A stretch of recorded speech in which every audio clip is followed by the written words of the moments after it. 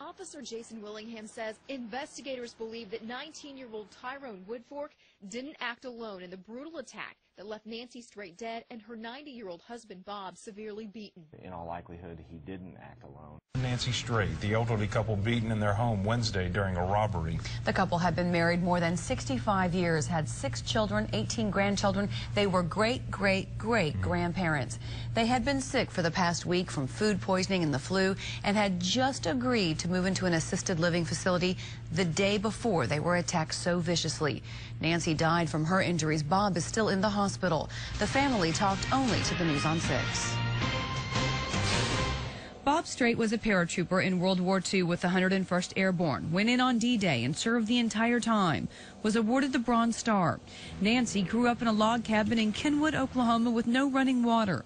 She moved to Tulsa to work during the war, and after is when the two met. They met 3 weeks and got married. Friday the 13th in 1946. And they've been married 65 years and 3 months. Nancy was a homemaker who made quilts and homemade jellies. Bob was a welder by trade and did woodworking as a hobby. The two of them did everything together, grocery shopping, doctor's visits, you name it. My mama was the kind, if you came in, she would say, go to the kitchen and help yourself to some groceries, or let me get you something. And she fed everybody. He's the kind of guy that if your car breaks down on the highway, he can fix it, and he can stop and fix your car. They would do anything and help anyone, which makes it so hard to understand why the men who kicked in their back door beat them so viciously just to take their TV, $200 cash, and a BB gun.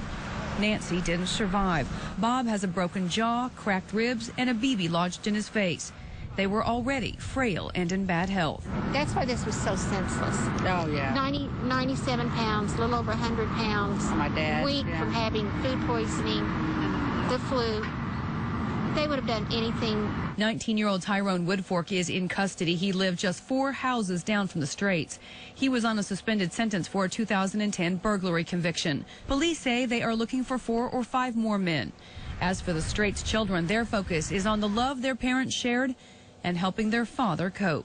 That's all my father could say when he found out Mother had passed away was, I loved that woman. I love that old woman.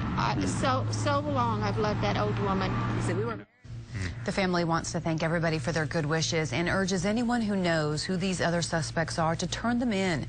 That can be done through Crime Stoppers at 918-596-COPS.